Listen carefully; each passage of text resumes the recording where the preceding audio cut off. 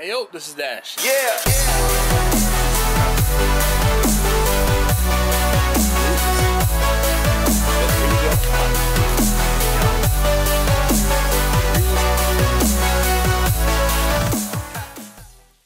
Alright, so this is one of those times where I'm doing a little experiment and I figured I'm just gonna turn the camera on, we're gonna see what happens.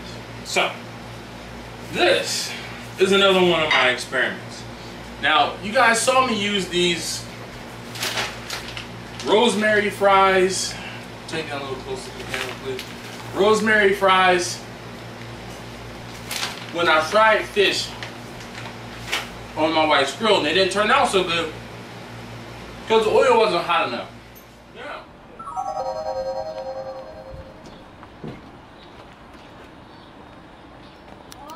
Alright, so I know you guys have been asking me to show you guys a little walkthrough or a little review of cooking on my wife's new grill. Unfortunately, she likes her grill enough that she cooks on it by herself, so I don't have to. Now this is a much bigger skillet than you're probably used to seeing. This is a 15-inch skillet. I'm hoping that this burner down here will actually get it plenty hot. Now this is cod, and we're getting there. I would like it to be a little warmer. Now, one of the other things you can do to make your oil last longer is to put some potatoes or cook some potatoes in it. So, what we're going to do today is these are rosemary fries. So we're going to get these opened up.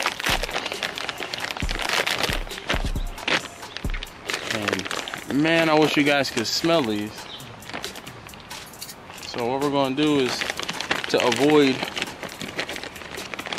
making a grease fire or anything like that, I'm going to reach in and get a couple at a time.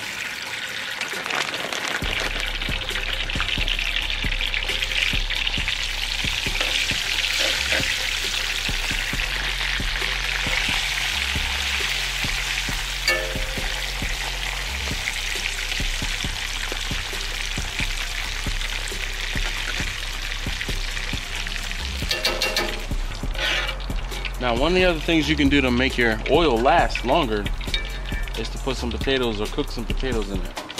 So, what we're going to do today is these are rosemary fries. So we're going to get these opened up.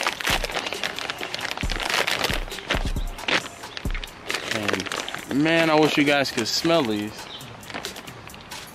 So what we're going to do is, to avoid making a grease fire or anything like that, I'm gonna reach in and get a couple at a time.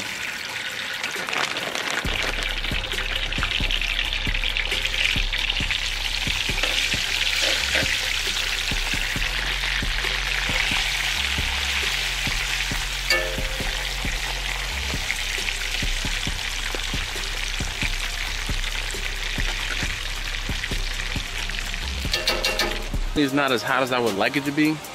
If I could, well, I know now that this burner isn't, it doesn't have the same oomph that the burner did on the last grill. Now, please quickly tell them what you think of these fries. They're good. I mean, I like them. You can definitely taste the rosemary, but there's something else. I remember. He doesn't know what it is. Is the salt on them? No, that's just regular pink Himalayan sea salt. Did you boil them? No, they're not boiled. They're fried, and it's a grease. But what is it? It's something different. Did you use the beef tallow? Oh. Yes. Yes. These are smoked beef fat fries. Wow. I mean, I really wish I had. They are good. Can you see if there's any regular fries in there and not this rosemary? Just so I can try in the freezer. Like crinkle cut. I think there's crinkle cut in the other freezer. Ooh, that's pepper. But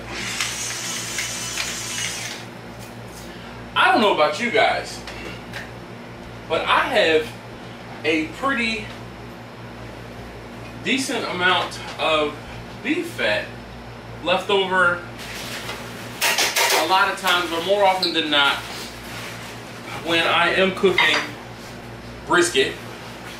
And I always want to do something with it. And I haven't quite figured out what exactly I'll do with it. So today, or actually a few weeks ago, I put some aside. What are these? Fries. Regular fries. All right, look.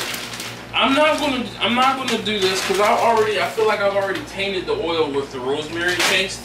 So just put that in there for me, please. And I'll cook the rest of these rosemary fries. But they're pretty good. Much better than last time, right? Now that you say that they're like smoked beef tallow fries, I can start to kind of taste the smoke flavor. You can taste the smoke flavor. The whole thing is it's faint. It's faint, but it's there. It is there. Like there's something different, and you can't quite put your finger on it.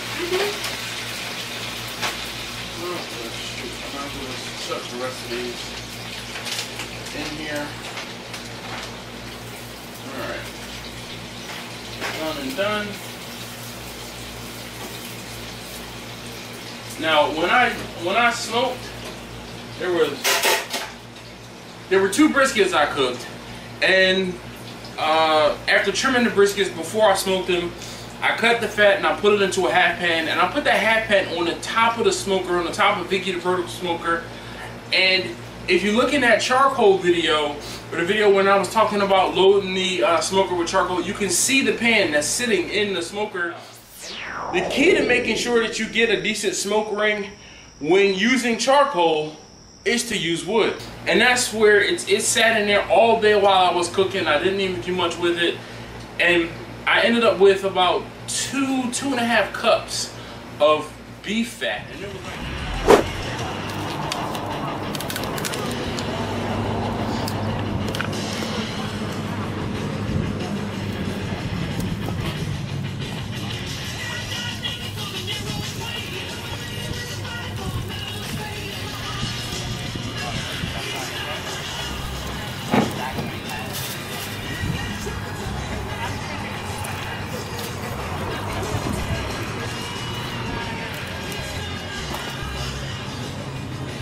That's better, basically. why are you worried about what I'm doing? Hey, it's cooking time, no question. And it was like pure rendered beef fat, and I've been trying to think of something to do with it, and I just kind of was like, you know what? Yeah, I'm gonna fry. We've all heard of duck fat fries.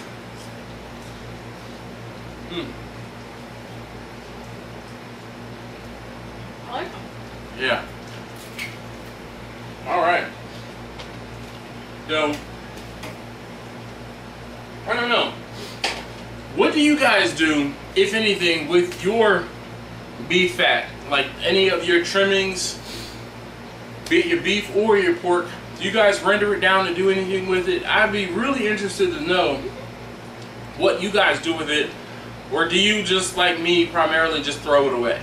So I've been looking to figure out something to do with it. So if you could, comment below with what you do with your rendered beef fat. I'd greatly appreciate it. So, I guess that's the end of the video. I guess so. Alright. Thank you very much for watching. If you haven't already, please do subscribe. I'd greatly appreciate it if you leave me a like down below. If you like what you saw, if you learned something, please leave me a thumbs up. I'd, again, greatly appreciate it. Thank you as always for watching. If you haven't already, please do subscribe. I think I've said that already. I think so. Anyway, thanks as always for watching. I'll see you guys next time. If I were to have like that smoked beef fat, I think I would like, if I were cooking a steak in like a pan, I would like oil the pan with it. You could probably, as opposed to, I mean, it Or can. use it in an herb butter maybe. That might be too much. Because a lot of times, more often than not, people who are wanting or using herb butter might not necessarily want, beef fat in it. Okay. But then again, if you were like cooking like a meat or like a steak in a pan, I guess you could like what's it called? Isn't it like blanching, I think? Saute. Take the oil and Well, that's just like a drizzle, more or less. But you'd be sauteing it in the pan. But that's the thing. This doesn't have like that same flavor that herb butter would. The herb butter would definitely give you that salty, buttery, herby flavor, where this is just going to give you like a slight hint of more beef. And there's a slight hint of smoke in it too. Are you going to save something for your brother and sister? Yes, I was just walking away. Alright.